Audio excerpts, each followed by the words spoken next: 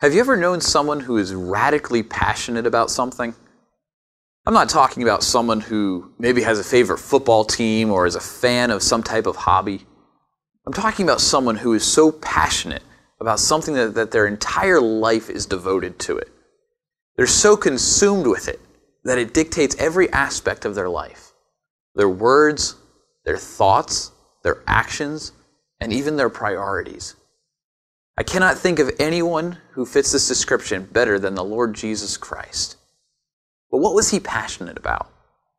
People. From creation all the way to the cross, and even now, God has declared and continues to show that he is passionately pursuing a relationship with every man, woman, and child.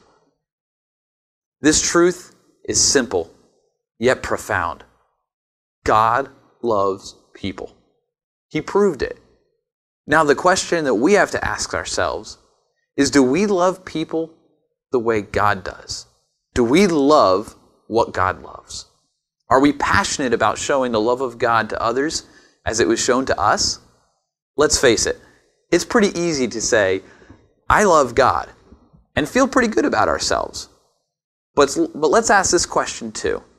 Do I really love what God loves? Am I passionate about what he is passionate about? There are many ways we can seek to apply this thought, but here are two ways real quick. First of all, am I passionate about pointing people to Jesus Christ? You see, if we say we love God, one way of showing that is by stewarding the relationships that we have as a means to point people to salvation in Christ. Imagine for a moment if your spouse or close friend, for those of you who are not married, never or rarely ever showed an interest in what you are passionate about. Maybe they still love you, but think how much deeper their love would be if they showed it by taking an interest in what you're passionate about. Our relationship with God is no different. One of the greatest ways we can show our love to God is to be passionate about pointing people to him.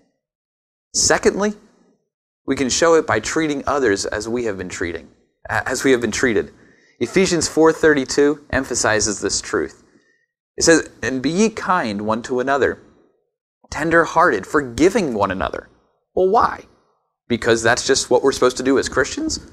Or because it's the right thing to do? Well, look at the verse again, and it continues to say that even as God for Christ's sake hath forgiven you. You see, God intends for us to reciprocate his love to those around us, and we do that through our kindness, our tenderheartedness, and a forgiving spirit towards others. Back at the beginning of this video, I asked you if you knew someone who was so passionate about something that it dictated every aspect of their life. The question we must ask ourselves each day is my love for God such that it dictates every area of my life? My choices, my thoughts, my words, and my priorities. You see, the enemy of loving God is loving self. The enemy of loving others is loving self. And if we're going to claim to love God, let it be seen by us being passionate, devoted, and surrendered to loving what God loves.